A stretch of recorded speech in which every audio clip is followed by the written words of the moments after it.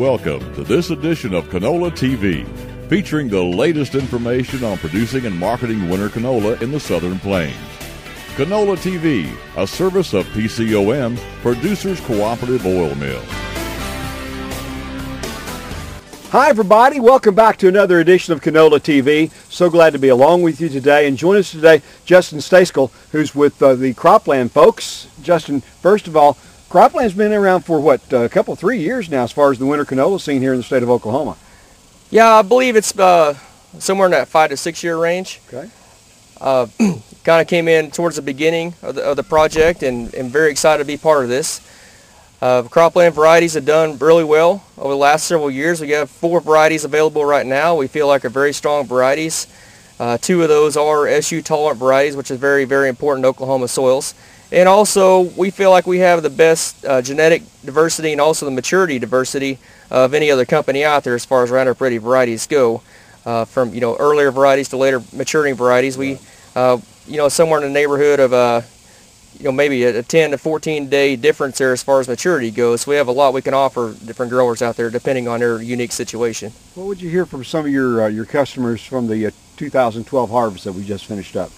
Overall, the results we've heard have been very, very exciting. Producers very happy with it, especially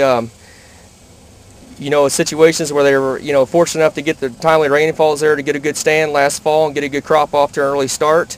Very, very happy with those results.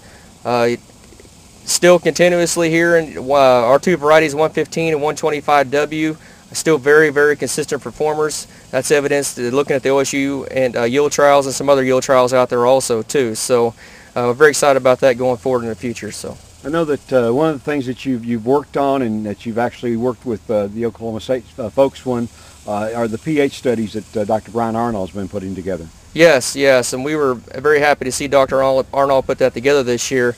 Saw very good performance out of our varieties that were entered into that. It was kind of exciting to see some of our varieties perform as well as they did in the lower pHs, all the way down to 4.0, which is definitely not ideal for any crop out there, but goes to show that our varieties do have some good pH tolerance to them also too. So when it comes to looking at the 2012 yield variety trials, overall, how did you feel that your varieties performed in those particular field locations? We're very excited about that, looking at the consistency basis of our varieties.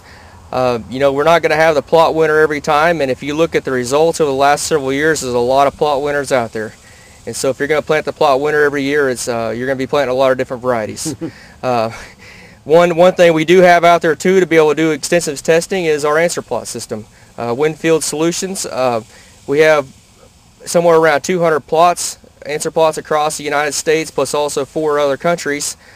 And we have 3 plots here in Oklahoma based strictly on winter canola and winter wheat. We're going to pare that down to 2 next year. They will be at a Kingfisher and Apache locations, the same places they were last year. But it also gives us the opportunity to not only be able to do research trials, also gives us the opportunity to go in there and basically find answers to stuff. Test different kind of cropping systems, different type of population studies, nutrition. We kind of got it segmented into the situation of we got some demonstration areas where we can go in there and kind of dig up plants and take a look at how the plant's responding.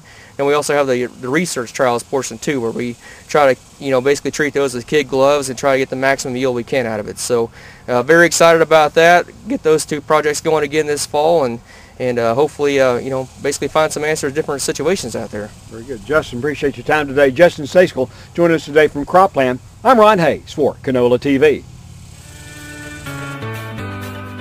Canola TV, a service of PCOM and produced by OklahomaFarmReport.com.